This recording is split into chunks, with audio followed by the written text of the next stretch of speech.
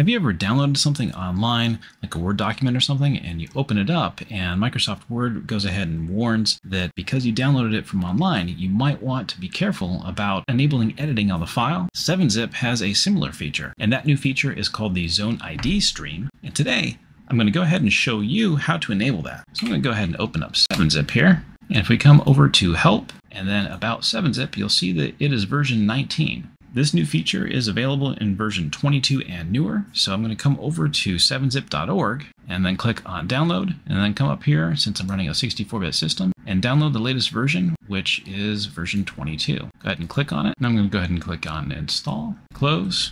Now if I open up 7-Zip again, go to Help and About 7-Zip, and here it is version 22. Hit OK. Now come over to Tools and then Options, and click on the 7-Zip tab right here, and then this option, the Propagate Zone ID Stream, by default is no. I'm going to go ahead and set that to yes, or you can set it for Office files. Apply that. And so now whenever you download something offline, it's going to actually check that and see if there's any potential risk involved in that particular file that you now have. Now granted, because it is in its early stages, it is not perfect. However, it's great to see a feature like this being implemented in 7-Zip, and hopefully it'll just get better from here.